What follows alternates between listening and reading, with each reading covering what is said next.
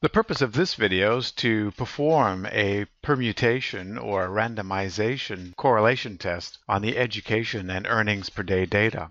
You may recall that the earnings per day data were skewed relatively substantially, almost 1.0, which could raise some concern about the accuracy of a p-value derived from a correlation between one variable and another one, which is skewed fairly substantially, but not very much so. So in this case here, to run the analysis, I use the Hayes et al. Syntax, which is here, Hayes from 1998. In this case here, I've actually got it at 1,000 permutations, but that's the first thing you want to specify is 5,000 max loops.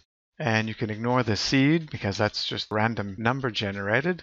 And then we have to specify the drive that we want to call. And in this case, the data file is in the D drive, education and earnings. So that's the data file there.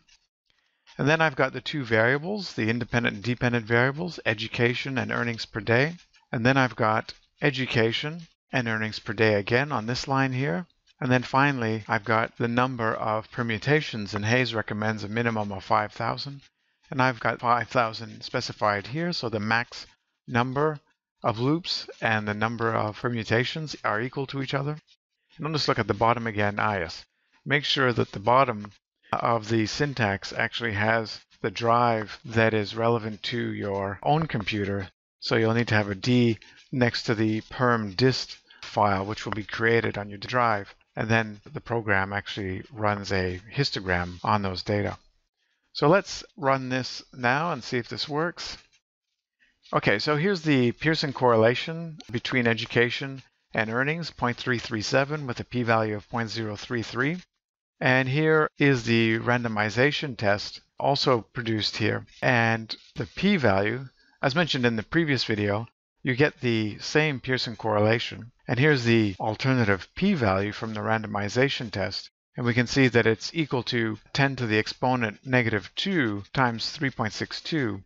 I think the simplest way to go about this is to simply add the p-values associated with the first two rows.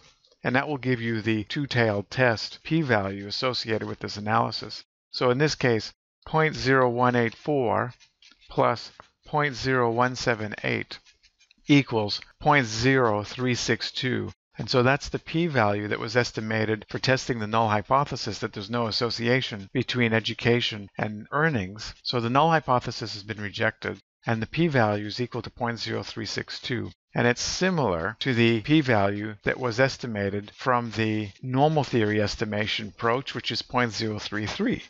So in this case, there was a difference, and it'll usually happen that the randomization test will produce a different p-value than the normal theory one. But in this case, the randomization corroborated the normal theory p-value and suggested that the null hypothesis should be rejected.